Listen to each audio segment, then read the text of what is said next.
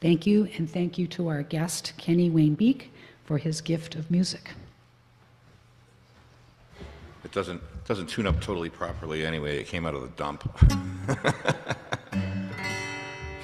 Can't knock a blessing like that. I spent a lot of years homeless. I spent 4 years in Portland homeless, and I'd been homeless for a few years before I got there, and couch surfing before that, which is that's a word that I think that DHS and places like that started so that you don't know you're homeless. They're disguising that fact. But when I got housed, I initially got denied Section 8. My name popped up on the list after all those years. First piece of paper I ever filled out in Portland, and those almost 4 years later, it popped up, and they said, "Oh, you'll get it, you'll get it." And I got denied. Like, it popped up on the list, and I said, "No." So I filed for an appeal, and I went, and I had what amounted to an argument with the woman at Portland Housing, and I won the argument because she was reasonable. If she had been unreasonable, I'd probably still be sleeping on the street. But the way that I found out that I won the argument was by her suddenly saying, "I recommend you take this next year to work on your writing and your music and your art. Maybe take a couple classes at Portland Adult Ed." And I was like, "So am I being housed?" Because I thought for sure I was going back to the street after this argument. But I was being housed. So when I got in there, this was the first song I wrote, the first week I was housed. And the point of the song was that I knew a lot of people out on the street who were still out there. You know, a lot of people I wrote about in the song are now dead. I've been housed 5 years, and during that 5 years, my friends dropped like flies. In fact, the concept of the song was I thought of my friends who were out there in relationships, couple relationships, romantic relationships, which is hard enough when you've got a beautiful home and stuff to live in, but on the street, it's really brutal. And particularly, I had Mike and Renee in mind, and Renee is no longer with us. Joanne actually performed that service. Thank you, Joanne. It's called A Person Like Anyone Else. But all these things that I mentioned in there, I knew people that fit the bill of these particular positions in life, but were now living in the street, you know.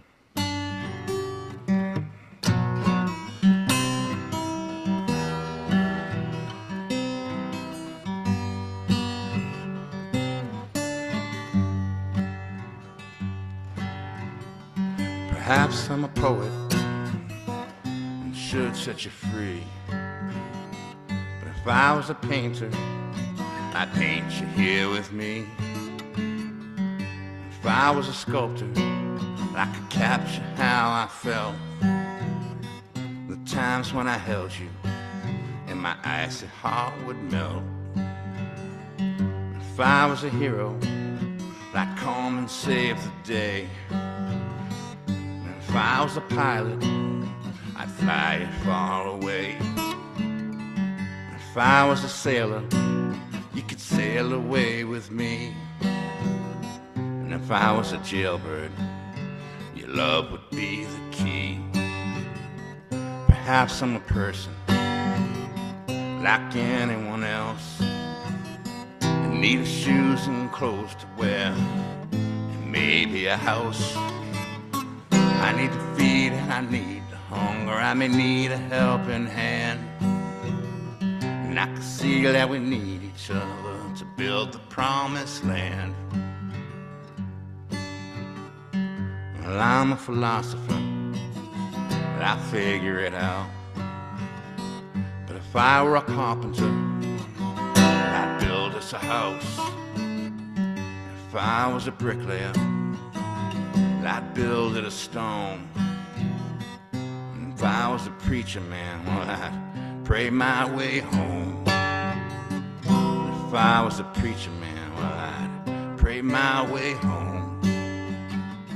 Lord, take me home.